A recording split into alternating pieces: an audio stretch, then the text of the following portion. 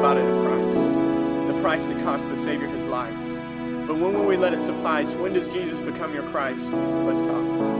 Every day you linger. You fall into sin, got the world at your fingers, nah. But you take that chance. You're in love with falling, so you loosen your pants. You sagging and bragging, stacking them up, sin by sin. The God you love, you're far from him. So is this where your dust settles? On a 10-year-old brand new Bible with all your baggage sitting right beside him?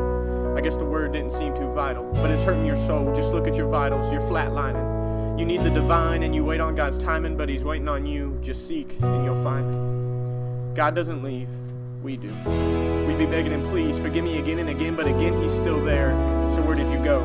Did you see a squirrel, get distracted, deferral? Did you find what you were looking for, or was it time to open your eyes and learn to live in more? Jesus wants to tell you something, so let me make this clear. If you haven't been listening yet, then open your ears, because right now God chooses you. He died in your sin, by your sin. He became your sin to become your friend, and so much more. You have been adopted as his child. He washed away your dirt.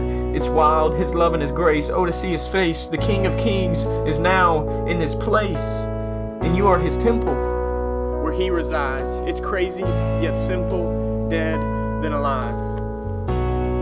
Jesus didn't come for your sentiment. He flipped them tables to make you sensitive, so listen. It was never about trying or earning or learning, but discerning. Know your God. Know your choice.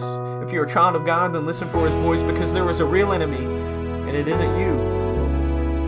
You see, we are of this world, our kingdom, but God's kingdom is where we're headed, and on our hearts his law's been embedded. But demons are scheming, trying to drag us down to their realm. But the good news is we are led by the Spirit's helm, and the anchor of truth holds strong to our ship, and the ship of God's promises will not be set adrift. But we are seduced, tempted, and tried. The devil says walk the plank, but surprise, the captain is here. He is back for good. And